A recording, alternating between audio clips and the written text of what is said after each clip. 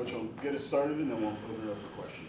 All right, a lot to talk about. Obviously, uh, signing day is a great day of celebration, and certainly want to spend time with that. Also excited too to have Tim back with us as a new offensive coordinator, and excited for what he brings, his experience, the success that they've had at New Mexico State. There's a lot to unpack there, so I'm excited to talk about that.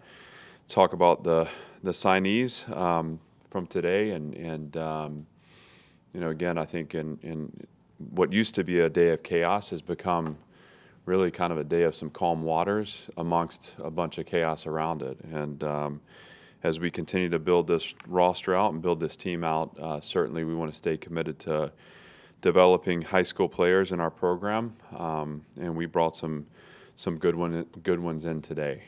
That's an effort that there are a lot of people to show gratitude toward for that. Obviously, our recruiting office and their efforts in organizing our recruiting weekends and our path forward, our scouting office with respect to the evaluation of the talent and starting the process of finding players that can succeed at the SEC level out there. Obviously, our coaching staff who works hard to foster relationships and build authenticity into the process for us, and so many others who contribute to our efforts to have a day of celebration, which is what we're doing today. This is also marks kind of the end of the fall and winter for us, and a point at which we can turn the page and look forward to 2024. And so I'm excited to do that also. With that, I'm happy to open up for questions. With Tim back, it seems like that kind of goes against previous hires that you've made, in that he's older, and I'm not aware of you having known him before, or in the past you've hired people that your friends have recommended. So why did you go against those two trends? Well, I don't want to offend Tim. I don't know that he's that old, Robbie, so we're going to let him keep his youth. I'm just kidding. He is old. No, to me it was a part of I think when you look at how we've evolved here, there's been a fight for retention of systems, and not to go too far into that, but I mean certainly I think that the first part in plotting a course forward is to say, hey, what were the decisions that got us to this point, and how were they effective in some ways, and how maybe in some ways were they ineffective. The goal is always to try to raise your program within the building. I mean, I do believe that. And I think in this day and age, I want coaches to move on, and I want them to have opportunities. I want to be fair to our players and try to keep language and systems as close to similar as possible. And that's all in an effort to compound learning, and it's a part of this developmental approach. But, I think within that too, I saw enough this fall to say that I needed to make a change that's maybe divergent from what we've done in our hiring processes in the past, where we've stayed more in-house or we've elevated from within. We needed to have some change, and that's not an effort to reset. It's in an effort to rebound and to get back on the rails of progress. As far as I spoke with, I know Aria, you were in the office, and we talked a little bit about kind of what were the things we're looking for. There were 6 measurements we were using to guide this search, and those are analytical in nature. But the first thing was an offense that can control the game. It's a formula, but that's first down efficiency, third down efficiency, that's finishing drives with touchdowns. That demonstrated expertise that way. I've talked a lot post-game about the need to shorten the game offensively, to play complementary football. We needed to see that in this hire. The second measure was red zone effectiveness, scoring points in the red zone. The third was establishing a run game. That's something we fell short on this year. I wanted to see demonstrated success running the ball. Off that, the fourth measure is an explosive passing game, and using the run action to set up shots down the field. We want to get the passing game going. We believe in our receiver skill. The fifth is we wanted to have a quarterback-friendly system. I thought at times in our the past couple seasons, that we've asked too much of that position. I think there's an in between where you're not quite counting on that position like it's a 10-year vet. Obviously it's evolved a little bit from what that position plays in high school, but there's a space in between where we can be complex and we can stretch them in terms of their abilities. But if you're not playing fast and decisive at that position, you're setting yourself up to get off schedule offensively. And ultimately, when you talk about getting the quarterback hit and getting the quarterback sacked, you're eliminating the ability to score points.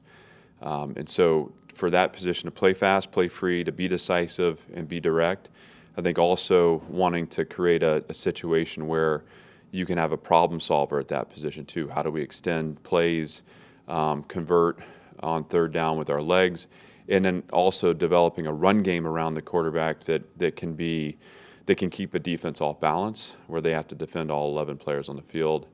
And then finally, I was interested in looking at a demonstrated success with respect to playing error-free. So negative yardage plays, turnovers, and penalties. Wanted to find someone that had a history of limiting those things. I think with Tim and the success that Jerry's had at New Mexico State, I think what you look at is a group that's learned how to do a whole lot with what they have and find success in for that program and historic levels.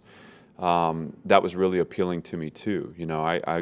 I want to bring people into this program that see it for what is good in it, not for what has held us back in our past, but the things that define this as a unique situation and an opportunity for us to build something special. Tim is cut from that cloth, and he's hit the ground running in that respect. So I love his experience. I love the fact that he has head coaching experience. I think that I'm going to lean on him to be the head coach of the offense as I take on more responsibilities defensively. And ultimately, we found the guy that we need to lead that offense forward. And hopefully that answers the question. The quarterbacks that you're signing today with Witt and Jeremy, they were obviously recruited under the previous offensive coordinator. So how do you see them fitting into Tim Beck's system and into the new, offense? Well, I think they're going to fit in really well. I mean, I think what Tim has done in his career is, certainly build around aspects of that position. I don't know that it's any one skill set. He's coached guys that have thrown the ball well. He's coached guys that have run the ball well. Some of the run game is not necessarily just being able to pull the ball and outrun people. It's creating gap schemes and just to me, the offense is about staying on schedule. It's about 1st and 10 becoming 2nd and 6, becoming a convertible third down. And supporting that quarterback through an effective run game. And so both these guys, first of all, Jay and Witt both have athleticism, and they're both good in terms of moving the pocket and creating with their legs. They both can throw the ball. They're both great competitors, and I believe that they're both going to find success here in the new system. Ranked recruits Vanderbilt has ever signed. It doesn't seem like you really looked around much this fall. How were you guys able to get him signed, and what is he potentially going to bring as a freshman? Well, we've needed improved play, in the back end of our defense, and Dante's the guy that we think can come in and have an immediate impact. That way, he's going to have to earn it, and he knows that. Nothing will be given to him, but we believe in his abilities. I love his mentality. I think part of the last couple of years, and certainly this cycle, has been the moving on or the removal of certain aspects of the program so that we can move forward.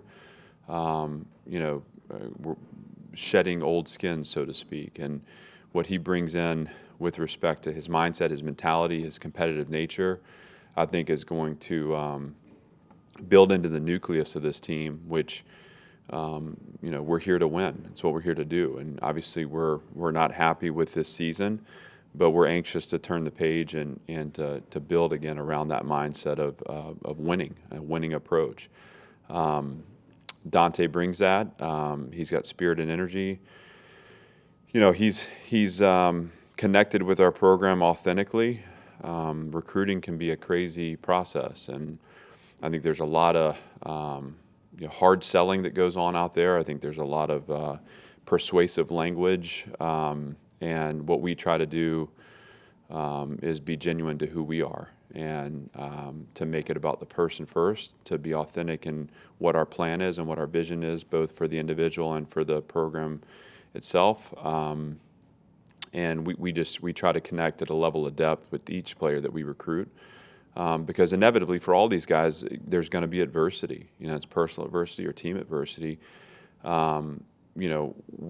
want to make sure they know that they're going to have a program that's going to challenge them but support them, and in those moments of adversity that we're going to be locked in arms and leaning on that relationship that we built at the start of the process. And Dante and his family have become a really close part of our family, and this is where he wants to play, and this is where he wants to win, and he's got a chip on his shoulder just like I do. And so it made sense, and I don't know that it was people are motivated by different things, but Dante's coming here to help us win and help this program get to where it can go. How satisfied have you been with the quarterback recruiting and the transfer portal that you guys have done? I've been pleased. I can't comment specifically, which I appreciate how you phrased the question. I think we're going to be in really good position that way, and I'd be remiss not to talk about Drew Dickey in that same sentence. Drew's a guy that I have so much respect for as a competitor, and as he was here, and not wavering on his commitment to what he wants to build here, and what he wants to be a part of, and the belief he has in what we're doing. We've shared a couple nice moments where he's said to me, "Coach, you bring in whoever you want, I'm going to beat them out." That's the mentality that you want within your team. And so, I'm excited for Drew to get connected with Tim and to start building his path forward in this program. I'm excited to bring along some others that will make that quarterback room ultra competitive, because we need for each position in this program to be fueled by competition. We don't want anyone entitled to anything. One of our covenants is earn it every day. We want that to define the process that that a player finds the field and finds their role. And so I'm excited about how we're building that room out, and what it'll look like in the spring and certainly in the fall too as we add our freshmen. I know you've got particular metrics that you look for athletically at every position. How do these guys compare across the board to what you've signed in the past? Well, I think with each year we come into a little more focus as to what it is. I think part of that is just our commitment deepens to what we know in terms of the culture add, the mentality of the player and his support system, and certainly the physical and athletic measures too. This group is long. I think we addressed skill positions on offense. We wanted to start the process of turning the receiver room over, and we did that in this class. Obviously, with the portal this winter, we've also had to go and recruit some guys to transfer in those roles too. But we're really excited about the skill we built at receiver. Obviously, the running back position we were able to add. We did that a year ago too. But when you look at the whole of this class, you see length and athleticism, and there is some underdeveloped frames where there's going to need time taken to build out and to physically equip. But we think there are a number of guys in this class that can have an immediate impact, and we believe strongly that a number of these guys are going to be developed to all SEC level players, and so it's exciting. And again, coming off a tough season, one of the things that's given me great energy is being out on the road the last few weeks and just being around these guys and being around their families, and just hearing them talk about the vision and hearing them inspired to be a part of it makes me really excited again about each cycle's a chance to move the program forward, and I feel like we did that both in mentality in this class, but also in the physical attributes too. What's your vision Edwards as a player, and are his rodeo days done, or what's wrong with that? I hope his rodeo days are done. I don't know. That's some maybe unnecessary risks to take on. Whit's, first of all, to know Whit, you have to know his family, and it's a support group unlike many that I've been around. I mean, I'm impressed with probably the most people I've ever been around on an in-home visit, and how supportive and how loving they are to Whit. He is a very talented player that really could play on either side of the ball. We've recruited him primarily to be a tight end.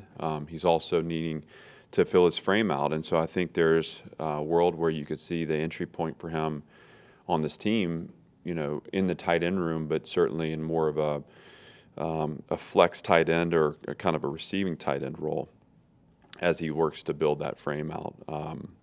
But whatever the case, he's a dynamic athlete that's long and competitive, and I'm excited to use his strengths and see where he lands for us in the fall, because I think that he could help us win games.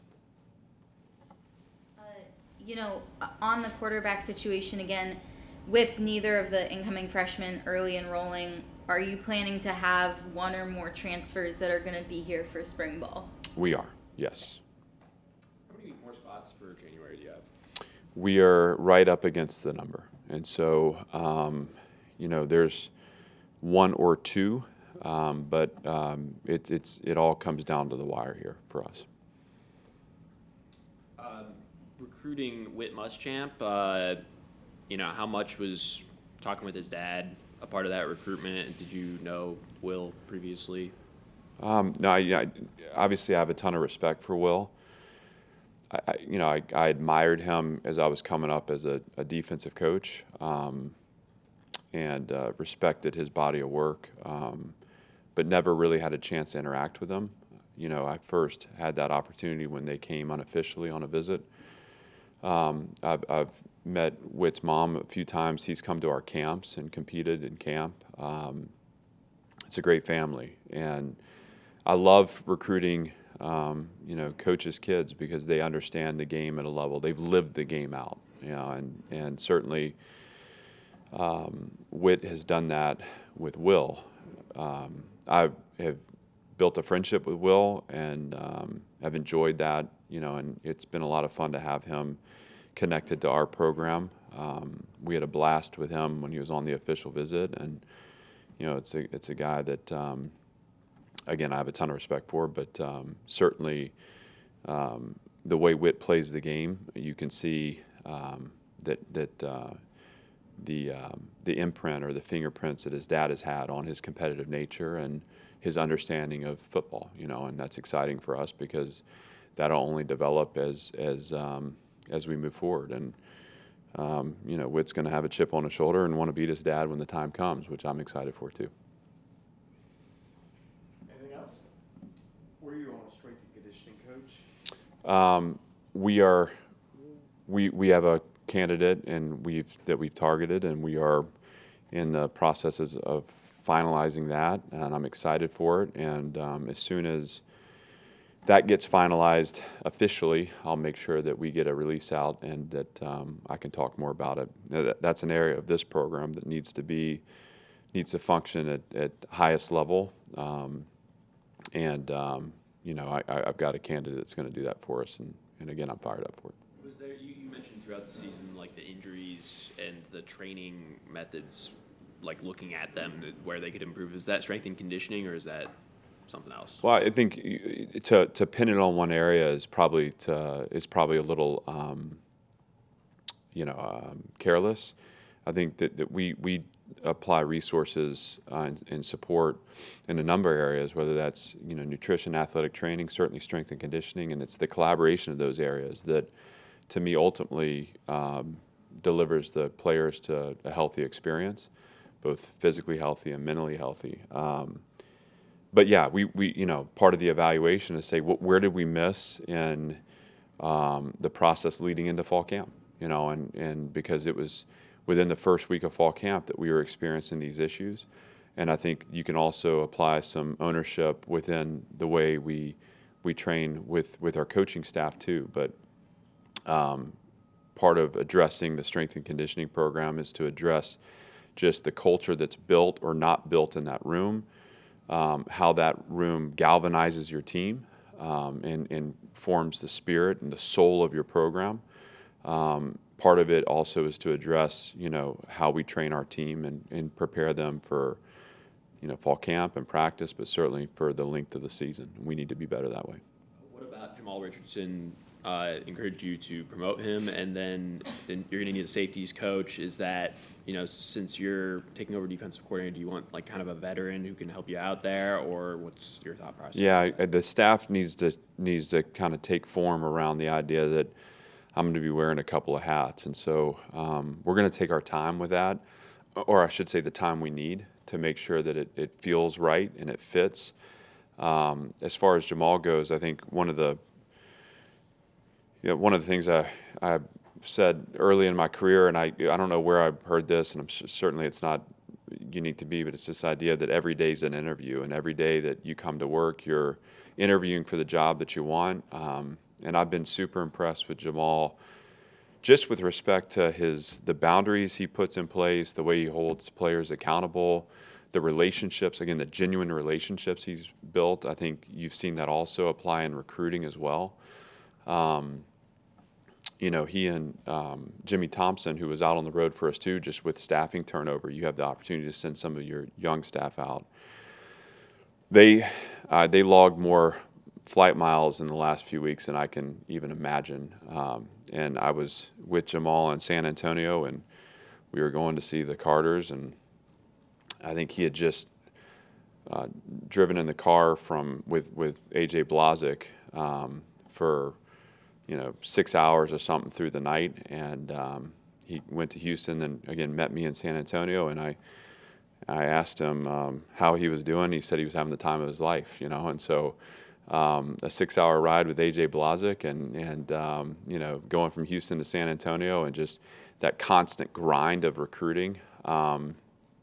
He's got something special about him. He's a young coach that has shown signs of really being an effective communicator, a relationship builder, and a recruiter. And it's my responsibility now to help him grow into a great technician and tactician to help us win games. All set? Thank you. Thanks.